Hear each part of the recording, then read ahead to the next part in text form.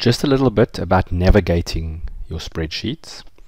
So as most of you are aware, if you use a mouse or a trackpad, if I click on a cell, it's highlighted, and I can click on various cells, and the cursor then highlights the cell we're on. If I click and hold and then drag, everything I go over is highlighted. So we can now, for example, highlight that area and perhaps make it all bold or something like that. When you're using your mouse, you can also use your Shift and Control keys. If you want to highlight perhaps that number and this number and this number, but not the ones in between, if I hold my Control key down, when I now click, you'll see that each item I click is activated and ready to be colored or bolded or whatever.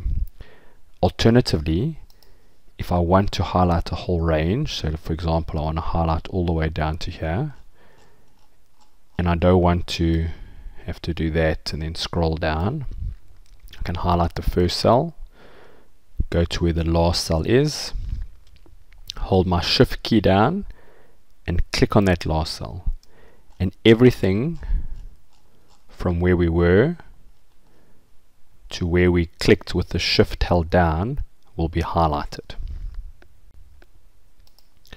Now let's forget about the mouse and look at what we can do with our arrow keys.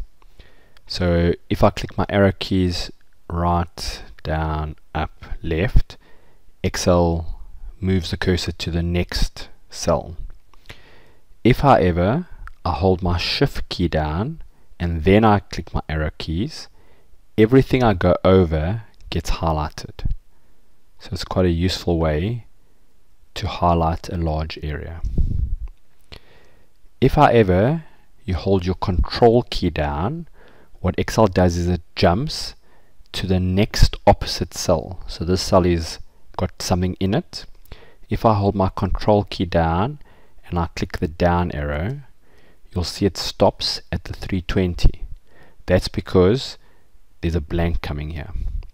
If I hold my Control down and now I'm going to click to the right, if I click once, you'll see it stops there because it knows the next cell is a blank. If I hold Control and go to the right, because there's nothing in the way, it goes all the way to the end of the spreadsheet. Instead of scrolling all the way back, I can just hold my Control key down and click the left arrow and I get taken all the way back.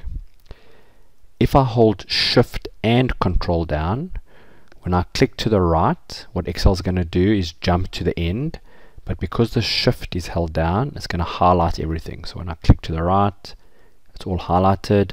I'm still holding Shift and Control, and I push down, and you'll see it quickly highlights that area. So you can very quickly highlight a range of data, Control Shift, right arrow, down arrow, and you've highlighted that area.